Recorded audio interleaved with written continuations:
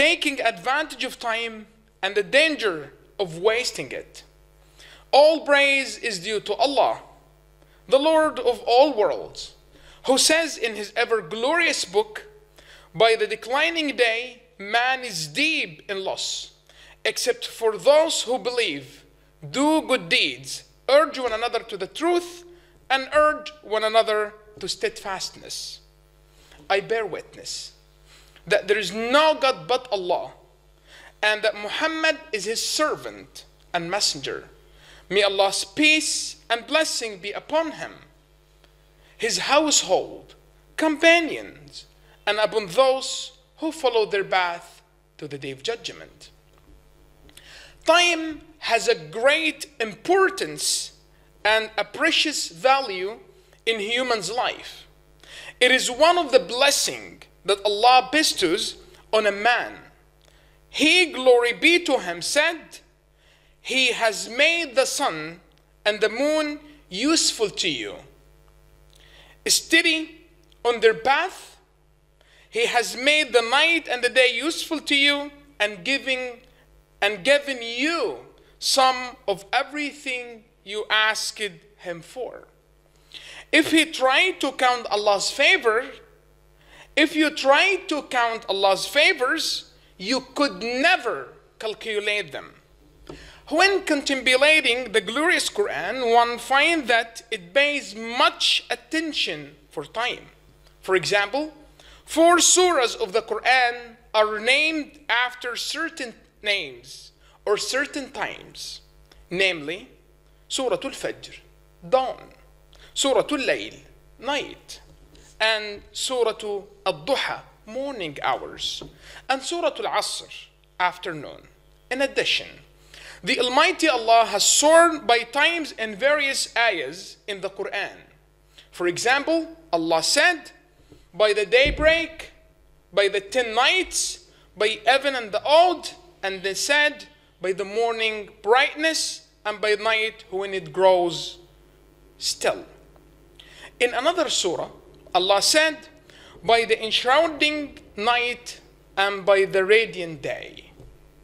The Quran concern with the time shows us its importance and the necessity of making use of it, doing good acts that benefits one's soul, society, and nation.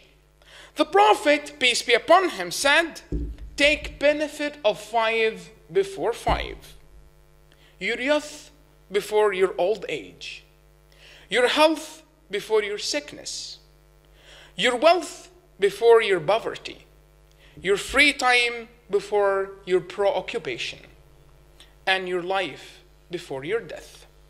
Al-Hasan al-Basri said, "O son of Adam, you are nothing but a number of days. Whenever each passes, then part of you has gone. Therefore, we have to organize our times, take advantage of every part of it, and make use of every moment in our lives.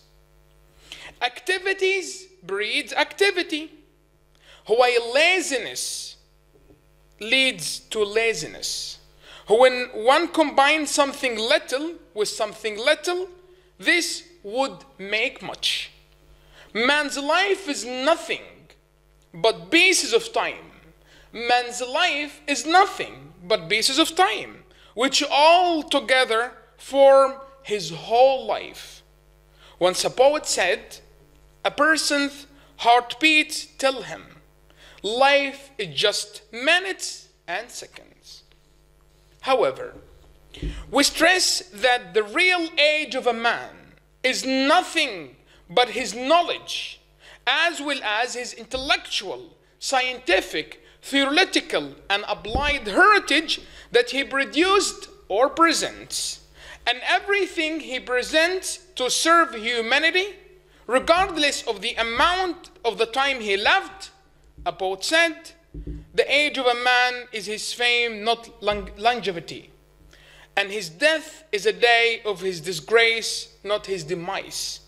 So achieve your fame with good deeds, so that you can have various lives. Blessing in one's life is not only to live for a long life, but also for the amount of what man produces or offers during his life to serve his religion, the world, or people. The best among humans are those who live for a long life and make good deeds. While the worst among humans are the ones who live for a long life but do evil deeds. The best human are those who are beneficial to people. Those are beneficial to people. The Prophet, peace be upon him, was asked, O Messenger of Allah, which of the people is the best? He said, he whose life is long and his deeds are good. He was asked again, then which of the people is the worst? He said, he peace be upon him said, he whose life is long and his deeds are bad. Another hadith tells us that the Prophet, peace be upon him, the most beloved people to Allah are those who are the most beneficial to people. The most beloved people to Allah are those who are the most beneficial to people. All praise is due to Allah, the Lord of the world. May Allah's peace and blessing be upon Prophet Muhammad, peace be upon him, his companions and followers. The Islamic Sharia urges us to take advantage of time and warn us not to waste it. The Almighty Allah said, give out of what we have provided for you before death comes to one of you. And he says, my Lord, if you would only reprieve me a little while, I would give in a charity and become one of the richest. God does not reprieve a soul when its turn comes. God is fully aware of what you do. The Prophet, peace be upon him, said, there are two blessings which many people squander: good health and free time. He, peace be upon him, also said, the feet of the slave of Allah shall not move on the day of judgment until he asked about 5 things: about his life and what he did with it, and about his knowledge and what he did with it, and about his wealth and what he did with it, and how he earned it and how he spent it. So about his knowledge and what he did with it, and about his wealth and how he earned it and how he spent it, about his body and for what did he wear it out. Another hadith says, give charity before you get a time when you will not be able to give a charity. Some people are deceived by time.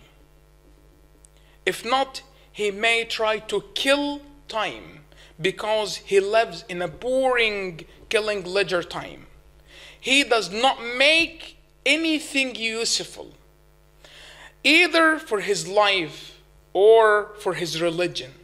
Abdullah ibn Mas'ud said, indeed, I hate to see a man idle, neither working for this world nor for the hereafter. Indeed, I hate to see a man idle, neither working for this world nor for the hereafter. May Allah bless a poet who said, time is the most precious thing you can save. Time is the most precious thing you can save. However, it is the most thing I see you waste. How much do we need to devote our time for everything that benefits us and benefits our society and our homeland, so that we can achieve success, progress, and happiness in this world and hereafter? May Allah grant us blessing in our time and lives. Thank you.